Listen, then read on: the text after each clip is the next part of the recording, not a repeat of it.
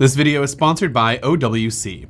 Apple last week seeded the latest beta of iOS 16, and while yes, this video is a little late, I do think there are a few things still worth mentioning about the latest beta for iOS 16. Apple announced Afib History at WWDC for those with atrial fibrillation, and now in Beta 3, we actually have the Afib section added to the Health app, and the Afib feature is activated in watchOS 9 Beta 3.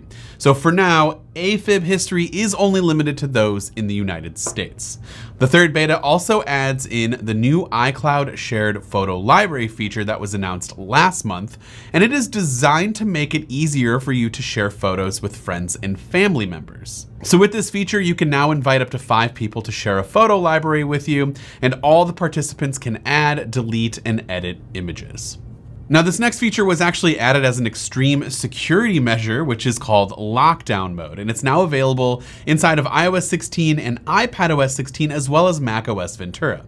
It is an optional security feature that is aimed at protecting a small number of high-profile users who are at risk of targeted cyber attacks from state-sponsored spyware.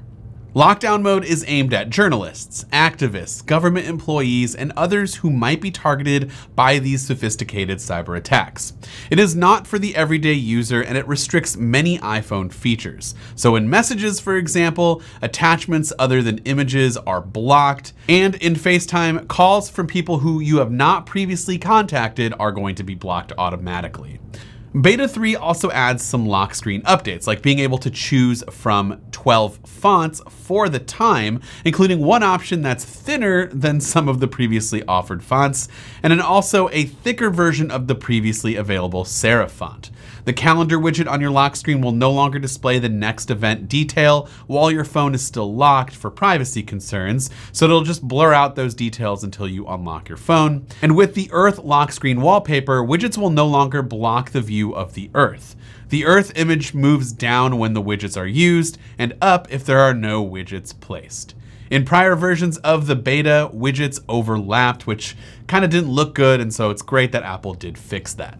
Some iOS 16 users who installed the third beta are also seeing a Clownfish Wallpaper option. Now, this is significant because this is actually the wallpaper that was originally on the iPhone when it was introduced by Steve Jobs back in 2007, but it actually never officially launched. It's not showing up for everyone, but it could be added as a wallpaper option in the future. Luckily for me, I was able to see it on my device and include this beautiful screenshot of nostalgia for you all.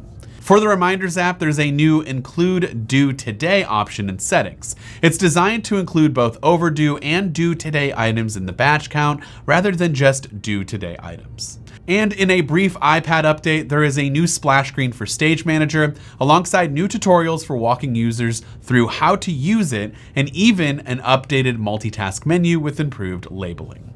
Now, before we end this video, I do want to give you more information about today's sponsor, OWC. OWC has tons of products for your Mac, like a wide variety of amazing external SSDs, like this OWC Envoy Pro Electron. This is actually OWC's fastest and toughest mini-sized USB-C bus-powered drive that the company offers, and it's incredibly fast. This drive touts incredible real-world performance due to it being powered by OWC's Aura SSD, offering users up to 1011 megabytes per second. It's incredibly small and can fit in your pocket easily, but it's also built like an absolute tank. Even though it boasts a lot of power, it's still super cool under the hood thanks to that aircraft-grade aluminum housing that really helps dissipate the heat.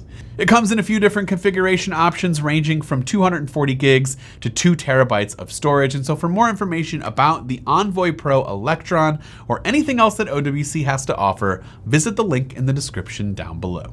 This has been Dan with Mac Rumors. Thanks so much for watching, and I hope to see you around in the next video.